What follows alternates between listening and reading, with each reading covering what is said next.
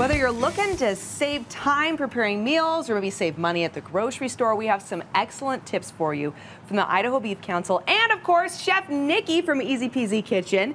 And today, Nikki, we're talking about steak swaps. Yes. What's a steak swap? Why do we need to know about it? So we need to know about it because if you go to the grocery store, you have this recipe and it tells you, oh, you want a ribeye. So you go to the store, well, maybe there isn't a ribeye, or maybe a ribeye is not in your budget. Yes. So then it's always great to think and know about other types of steaks that maybe are in your budget or that fit that recipe profile. I love that. Okay, Yeah. and I have to admit, sometimes I'm intimidated by steak cuts themselves. Yes. Because I'm like, I don't know how to navigate I this, so I'm so know. glad that you're doing this Yes. today. All right, and what's So the benefit of beef? Okay, first of all, the benefit of beef, I love it And the so value much. of beef, The right? value, yeah. Okay. So it gives us so much protein in our daily diet, and just for 3 ounces of protein out of the steak, you have your choice to eat 3 full cups of quinoa or Okay. a half a cup of peanut butter. Oh my goodness. I don't know about you, but I'm going for the beef. Yes, okay. I absolutely love it, yeah.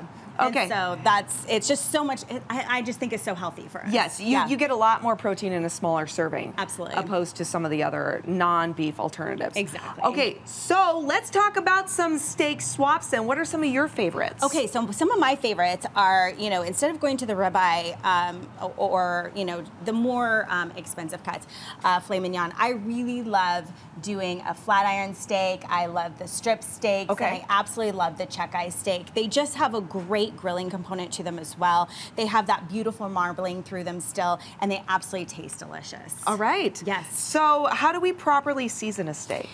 Oh my gosh, I'm a good old-fashioned girl, so I just love minimal. I love a good salt, pepper, a little bit of butter. It's so freaking delicious. But there's nothing like, we've got our summer gardens going on right now, and so you could do, on the Idaho Beef Council, they have this fabulous recipe. One of my favorites for the chuck eye steak is the red crushed pepper, fresh oregano, salt. You put it right on there, put your kebabs, some sweet potatoes, and boom, delicious. And voila. And I love it. I So love the good. fact that you're talking about like simply flavoring your beef, because then the notes of the beef actually They kind of do. come through themselves, So right? good. So My good. friend, you're making something. What are we doing? We are going to town. So Okay. we are going to do Korean flat iron steak today. Let's do it. We're going to do lettuce cups. So Oh. first of all, we're going to pickle. We've got a fennel. We've got Is that what this cucumber. is? Yes. This is a Isn't- fennel. I know.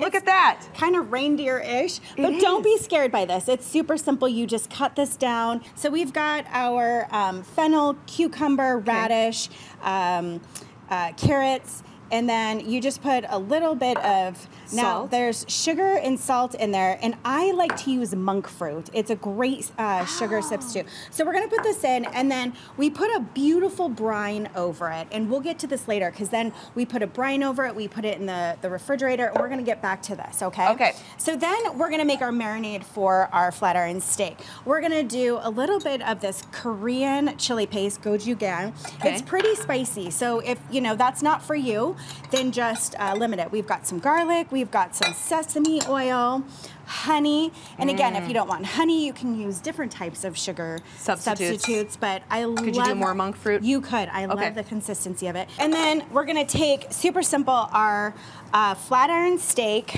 with just a simple onion. Okay. And then we are going to just slice this up and put this in. Now, this is where a lot of people kind of will freak out with some of the Absolutely, fillets. that They're would like, me. I don't know what to do. So we're just gonna fillet this pretty thin. So you cut it in Yeah, half. so you're just gonna cut this in half. And now when you Okay. get to that, don't worry, just keep going. So then you get this beautiful cut. We're just gonna cut this in half again. Okay. All right, so that's the piece Got that it. we're looking for, just like that. And some of these simpler, easy pieces, right? Yes. Super simple. Okay, then we're gonna cut our onion pieces.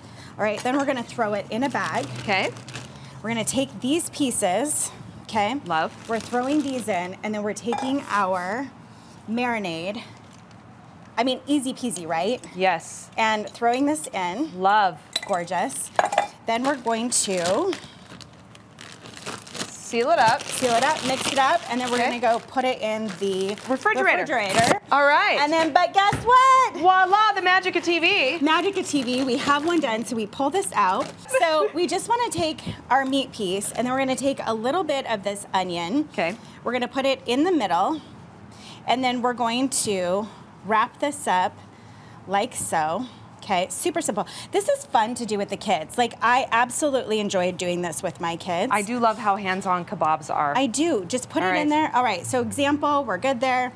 Okay, all right. so you got, so you're gonna pack the kebab with just meat and onion. Meat and onion, super simple, right? You put it in, delicious. And then we're gonna go ahead, we're gonna put it on our grill. And this is a medium high heat grill. We're gonna just stick it right on there. You hear that sear? Yes, that sounds great. And we're gonna let this cook on each side covered for about 5 minutes. Okay. And once it's done, voila. This is what we got this right is what here. We have, yeah. Look, is this not absolutely gorgeous? That looks amazing. Dinner party, whatever it is, and then you just take this. Your beautiful butter lettuce cups. Oh my gosh, You put the meat, you put the onion, you got your coleslaw, kind of. This is our pickled vegetables. Pickled vegetables. So this is what we had. It's so gorgeous. It's absolutely delicious. This is beautiful. This is fresh. This screams summer. You also got your cilantro. You got some lime. Is this Thai basil? Thai basil. Right out of the garden. Yeah. Love. And then make a simple sauce. So we've got, again, some monk fruit. We have lime juice, hoisin, a little bit more of that gochujang sauce, some garlic. And then you got your dipping sauce. Sprinkle. Delicious. Done. Easy peasy, and my then friend. Check this out. The steak just shines. It does shine. Okay, and then again, this is a great example of some of the recipes we could find through the Idaho Beef Council. Yes, I loved looking through there and finding this. It was just perfect. Wonderful. Nikki, thank you so much for showing us how easy peasy it is. Oh, I love it.